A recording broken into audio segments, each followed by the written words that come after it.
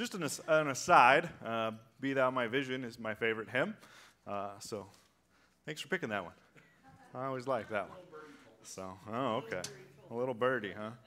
That's one of my favorites. And this morning, as we look at what it means to tell a story or be a part of a story, I think having the vision of God and letting Him be the one who walks with us and tells our story, I think is a big deal. This morning we're going to move into our family altar time, a time of prayer. I'm going to ask Margaret, where are you sitting? There she is. She's going to come up. She came up just a few minutes ago and has requested prayer. She's got an x-ray this week regarding her lungs. And so I'm just going to lay hands on her. And if you guys will extend a hand and we'll pray over her. You can sit. That'd be fine.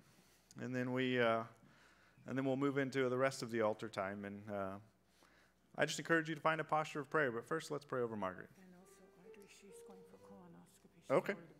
We can do it. Thank you.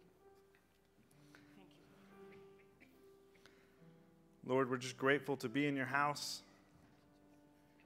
Lord, Margaret's got an appointment this week coming up soon. Lord, there's something on her lung that we just don't know about. And Lord, it causes concern. It causes just worry. And so, Lord, we pray that your hand just touch Margaret.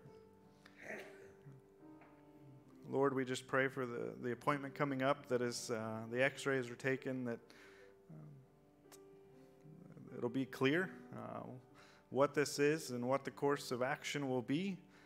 But Lord, we're trusting that you will touch her body, that you are the great physician, the one who can bring wholeness and restore her lungs once again. So Lord, we're just trusting you.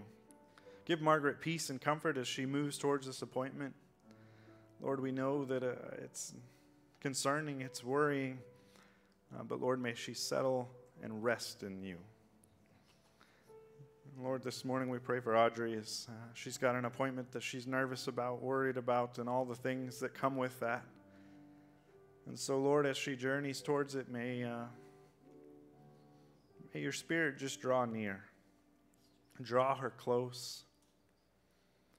And as she exhales, may she find a peace and a comfort in your arms. And Lord, we just pray that the appointment goes smoothly, that all will be well. Lord, draw near to her. Lord, this morning we are gathered in your house to worship you, to spend time together as a body of believers, as a community, as a family.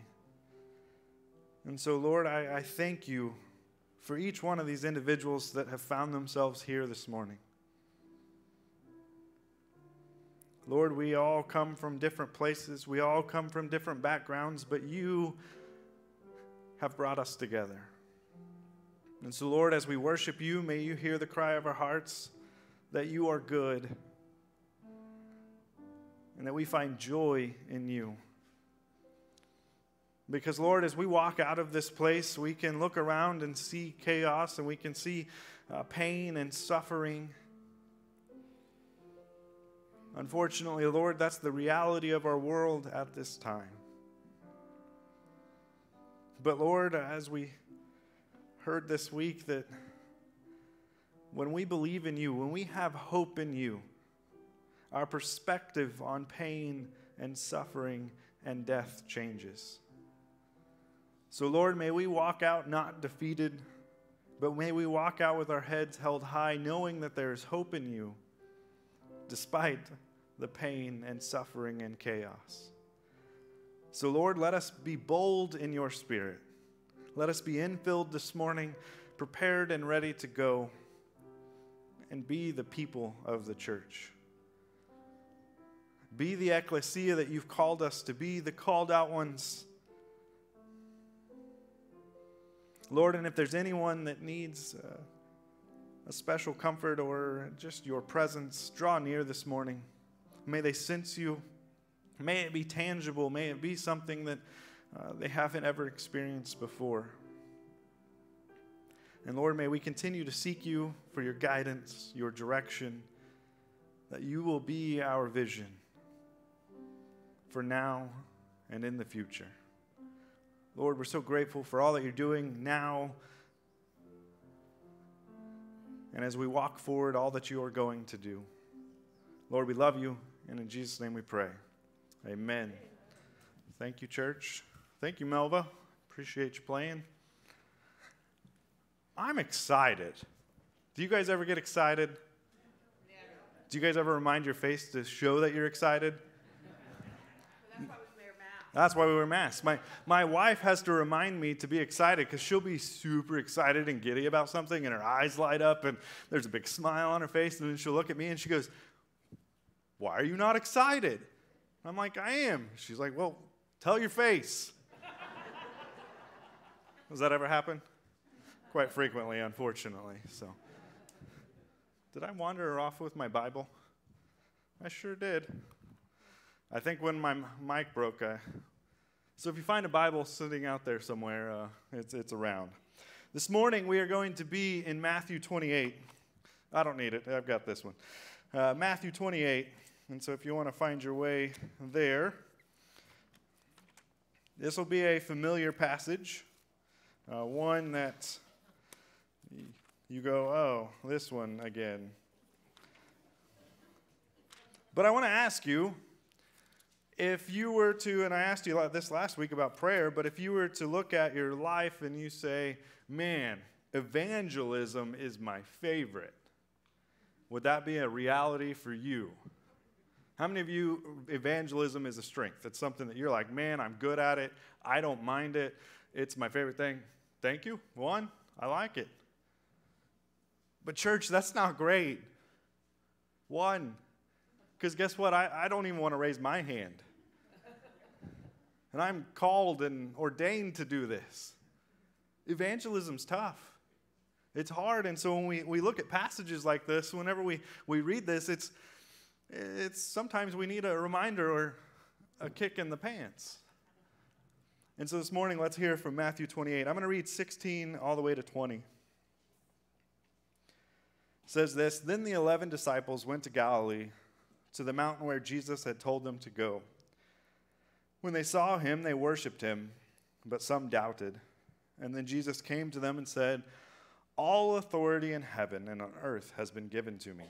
Therefore go and make disciples of all nations, baptizing them in the name of the Father and of the Son and of the Holy Spirit, and teaching them to obey everything I have commanded you.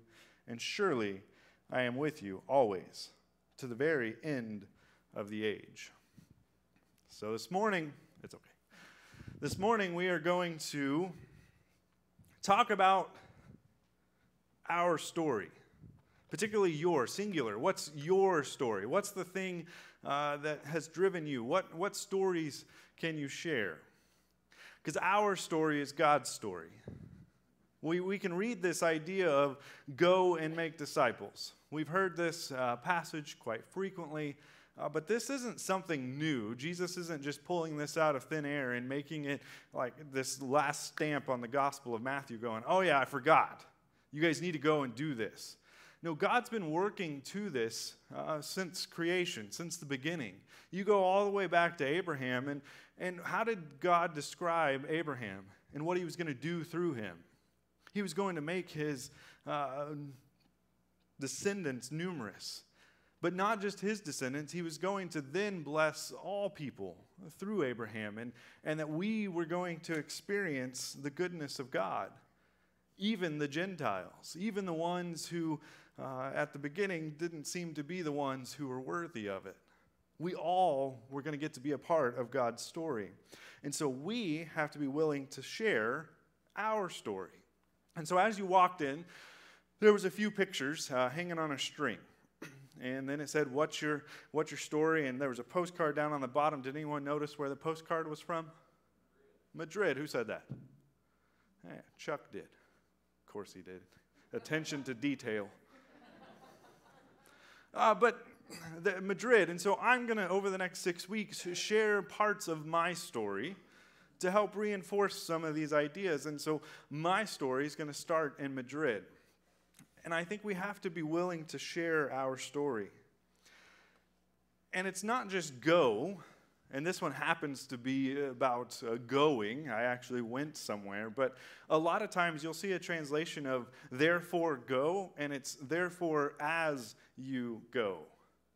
We're living life. You are going to go somewhere. It doesn't mean you have to be the one that goes to the other corner of the earth. But my story, particularly my ministry story, starts here. It starts as a 20-year-old going to Madrid. And I had the opportunity. I was running from a call to ministry.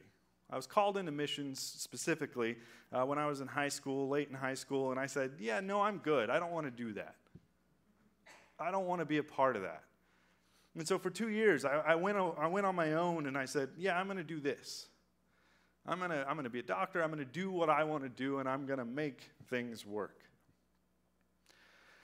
I did not make things work. Things did not go well. I was dissatisfied. I was disquieted. I was not where I needed to be. And a friend of mine at OSU was a Nazarene, and she had been a part of the church for a long time, and she told me about Youth in Mission. And it was a program for college-age students to go and be a part of mission work over the summer.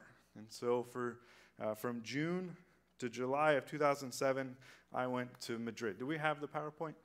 Can we throw it up there?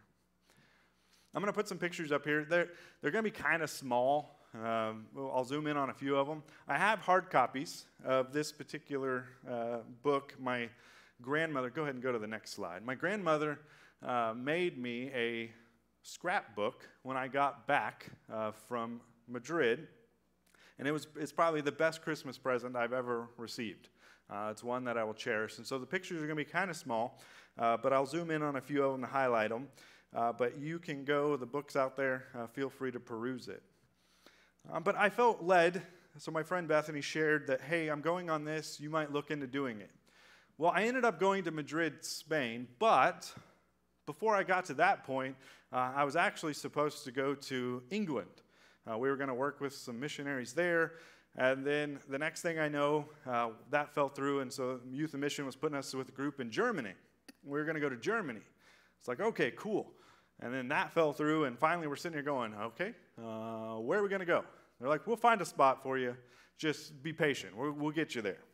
And finally, we settled on Madrid. There had been new missionaries. This apartment building was theirs. They had just arrived. They'd been in language school for all of 4 months when we showed up. They were still new to the country, and they threw a team of college-age kids at them. And so if you'll go to the next slide, my bedroom was in the district superintendent's apartment. It was more like a sunroom that they found an IKEA bed and threw me out there, and I had the little back porch balcony right there. But they were great people to host. And so my 20-year-old Oklahoma perspective was broadening. I'm now all of a sudden in a place that I'd never been, didn't really know a whole lot about, and I was excited. God was going to do something big. He was gonna do something awesome. And so I didn't know what to expect, but I had a team of people with me. And so if we'll go to the next one, we met my teammates 5 days before we left to go out of the country. I'd never met them before, didn't know anything about them. And so the two girls, Tracy and Ashley, were from the States. And Victor, we didn't meet until we arrived in Spain. He was actually Brazilian, but had moved to Spain when he was 7 and was attending European Nazarene College at the time. And he had 1 year of English training. And so he spoke English fairly well for a year. And then he spoke Portuguese and Spanish as well. So he served as our interpreter for the year. So we'll zoom in and we can see a little closer. Ashley would not be happy if I showed her this picture with her eyes closed. But a lot of the pictures, Ashley's eyes ended up being closed. I think she forgot how to count. 1, 2, 3. Okay. So she's, and Ashley and I have actually stayed in touch throughout the last few years, and She's been very much an encouragement to me in ministry. So this is the team. We were set out, and our primary task was going to be VBS. Lots of VBSs. So if you go to the next one, we're going to look at our primary task was to do VBS all throughout the country of Spain. Now, Spain, you think, pretty good, big country, first world, lots of, accommodations. There was 7 churches Nazarene churches in Spain, all of Spain. And only 3 of those actually had a building. The other 4 were organized, but they were in people's homes. And so you think about the Nazarene church, and we've got quite a few here in BC. We've got quite a few churches. We've got quite a few organized. But it was a different experience because I came from the Bethany, Oklahoma area, which, if you don't know, is home to Southern Nazarene University. And in probably a 20 square mile, we have, 60 Nazarene churches. And I'm used to Nazarene churches being everywhere. And so to go to Spain and experience this, it was different. And so we were tasked with doing VBS. Well, I'm not too far removed from youth group, from children's church. I'm only 20 years old, and they said, hey, here's your responsibility. And so our first place we went was Illescas. And this was our only church that was predominantly Spanish. The rest of our churches that we went to were immigrants. There were people from Central and South America who had immigrated because during Franco's reign, they had opened up the borders because the Spanish population was dwindling.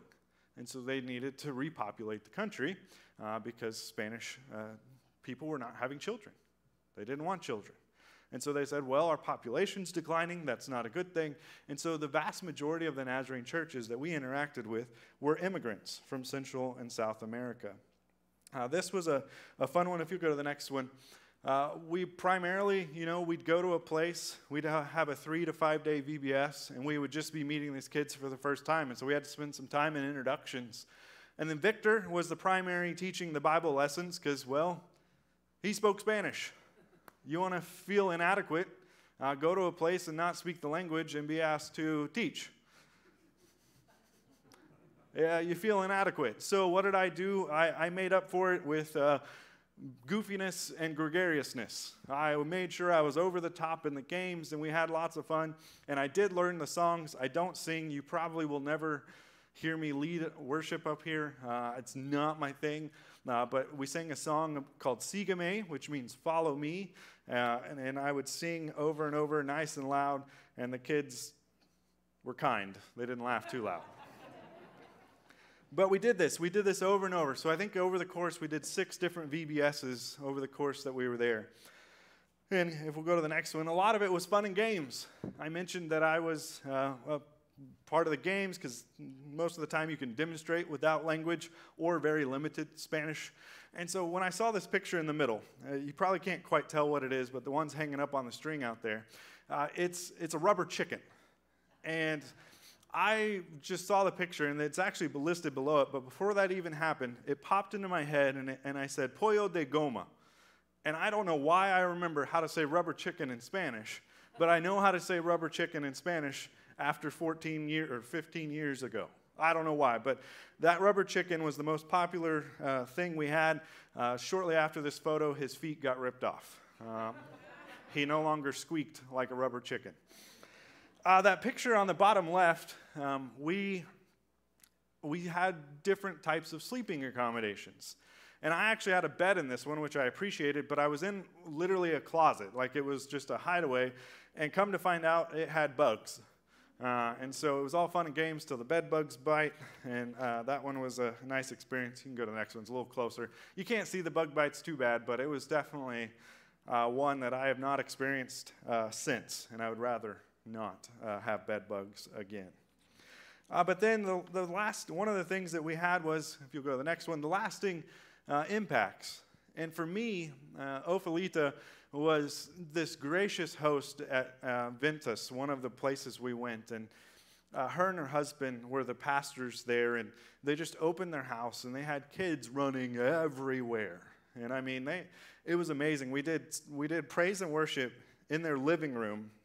And we're talking a living room maybe the size of, 12 by 12. Not big. Like, it's not a big room. And we cram 15 children in there, and they're all singing and dancing. And you look over, and she's got all her knickknacks on the wall, and they're shaking and vibrating. And I'm like, oh, those are going to fall and break, and then we're going to be in trouble. But no, she didn't care, because she saw kids worshiping and having fun and experiencing the goodness of God. And so she, before we left, wrote a postcard, a little note of thanks and gratitude and encouragement to me. And it's amazing because I don't think she knew. I never had the opportunity to really express the impact that she had on me. You know, I can still see her face. I can still see the graciousness that she shared with me as she hosted us, she fed us, she housed us. You know, just what example she was for me. This 20-year-old kid looking to figure out, okay, Lord, what in the world are you asking me to do? What do you want me to do? You've called me here, you've brought me here, but I know this isn't the end. I know this is probably a beginning, so what does this look like, Lord? And I loved every moment. You can go one more, it's a little closer picture of Ophelita, but this woman, the impact that she had on me, and so many others while I was in Madrid, was huge. Because it gave me the encouragement to come home and finally rest and go, all right, Lord, what do you want to do through me? What do you need from me? What do you want from me? Because for so long I'd been running from it. I'd said, nah, I'm good. I don't want to be a part of that.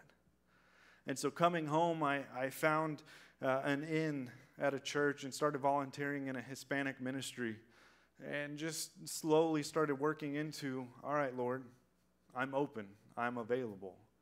And my story started to shape, my story started to become my own. And so whenever I ask you, what's your story? It's not always going to be some grand expedition where you've gone and you've done.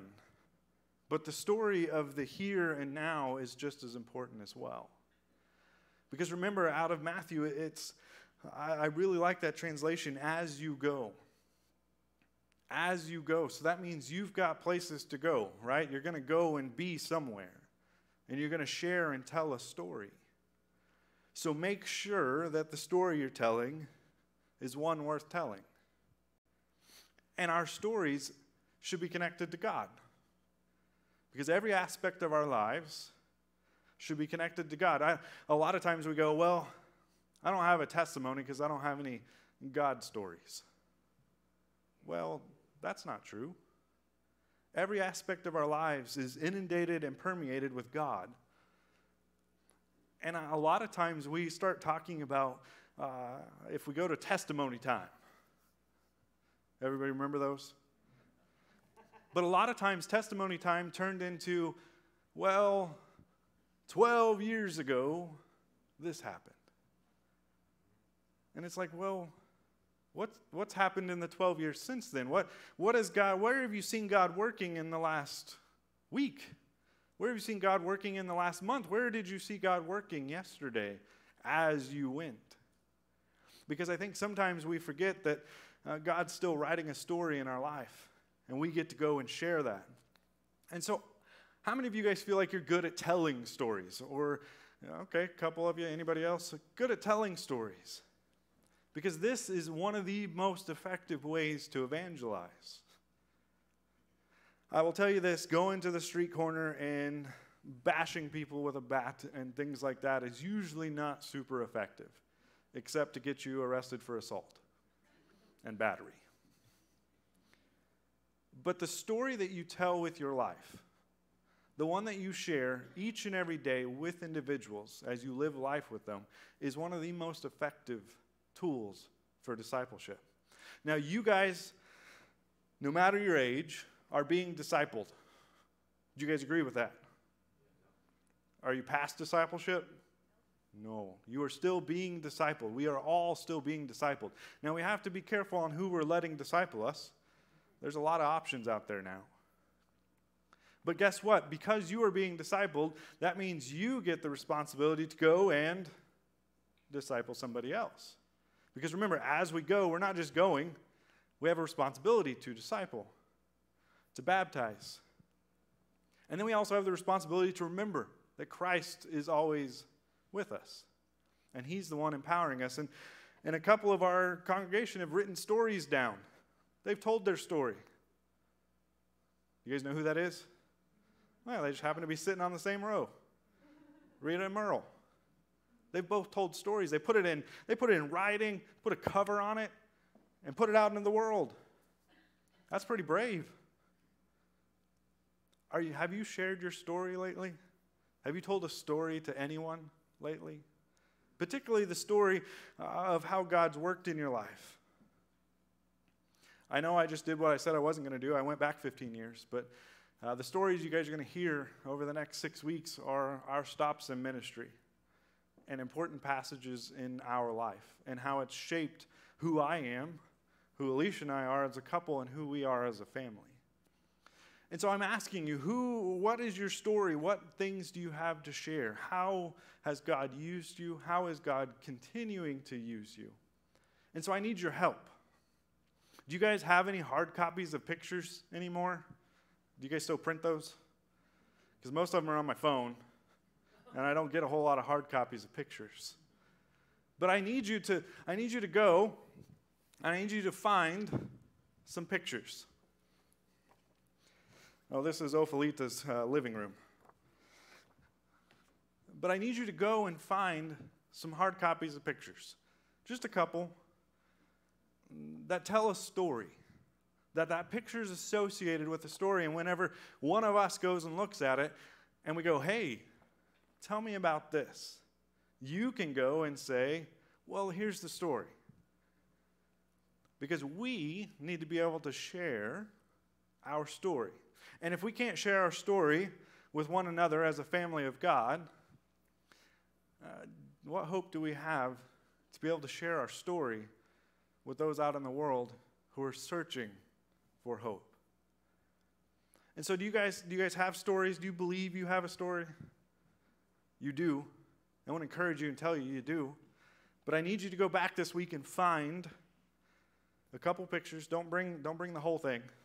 Just a couple. We don't have space for everybody to bring their whole shoebox full. But bring a couple of pictures. And I want to know your story. And I know others want to know your story. And I know at a certain point, a lot of times you get to a certain age and some of your stories become more fantastic, more unbelievable. Because some of the details change. And they become slightly altered, but they're still true, mostly.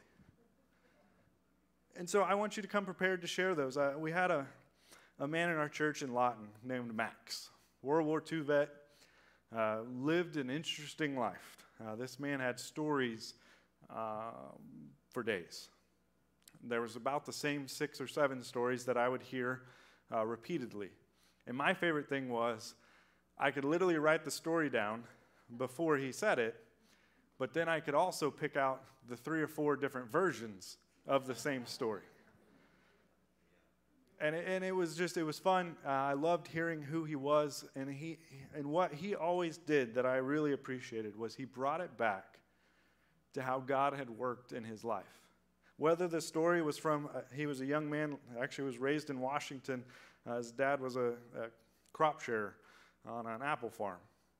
And raised in Washington, or even to the work that God did to being baptized at 80-something years old. It was just great to hear his stories, and so I want to encourage you to find your stories. Be ready to share them because, as Jesus says, we have a responsibility. We have a job to do. So as you go, think about where you're headed this week. Are you going to work? Are you retired and going to hang out at home? Go to a social group with a 4-year-old? Maybe go on holiday? Joyce is missing that. But maybe you've got, what is your as you go this week? I want you to start thinking about it and find moments and opportunities to share your story. Share the story of what God's done. Because the best form of discipleship we can do is to gather to be in a relationship and to share stories. And so I'm hoping as soon as we can get past some of these uptick in COVID numbers and things like that, because the actual plan for this was to end this with a nice meal where we exchange stories, and because there's nothing better than breaking bread and eating around a table to share stories. And so we'll just keep praying that we'll get there. We're going to do all we can to make sure that's the case. But find a way to share your story this week. See where God prompts you. Be obedient in it. And share the stories that shape you. I could talk to you about Spain if you go look at any of the pictures and you want to know what's this story behind this photo.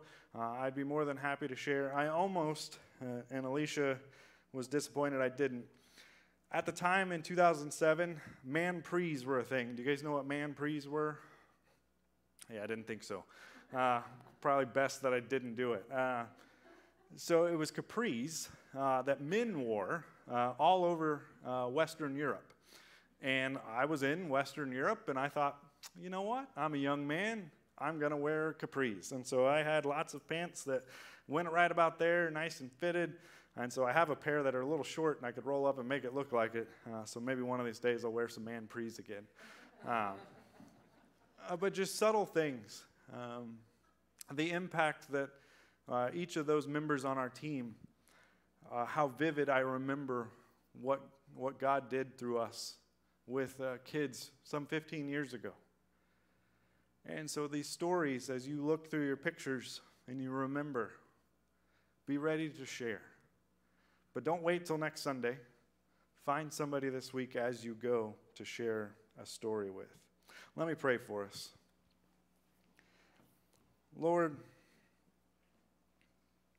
you've given us a heart that desires relationship. Because, God, you are a relational God. You created us with the intention of finding perfect and whole relationship. Lord, we, as human beings, often make choices that hurt that. But Lord, you are a gracious God, and as Jesus told his disciples at the end of Matthew, that you are still here despite the things that we've done. That you're going with us no matter where we are. So Lord, as we go this week, I pray that each one of us will be sensitive to your leading. That as you bring people across our path, that you say, hey, speak into their life. Reaching to the ends of the earth, but Lord, we got to start somewhere. Here's as good as any. So Lord, bring those people across our path. Let us be faithful in telling of your goodness and how you've written our story and how you've made an impact on our lives. And Lord, as we disciple through story and relationship, may our stories join together. Because, Lord, we are taught to remember all that you've commanded. And all that you've commanded of us is to love you and love others. And so, Lord, may our stories be of caring for one another, of lifting one another up to you. But, Lord, as we journey through these next 6 weeks, may you continually just place on our hearts the work that you do. Not just the ones from 15, 20, 50 years ago, but Lord, the things that you're doing now, the things that you want us to see, may we not miss those moments. And Lord, may we share them, may we speak them, and give them a voice. Lord, thank you for loving us. Thank you for empowering us. Lord, thank you for giving us a story that so much of it is still unwritten. Lord, may we be sensitive to your leading and see what we have in store. Lord, we love you. In Jesus' name we pray. Amen.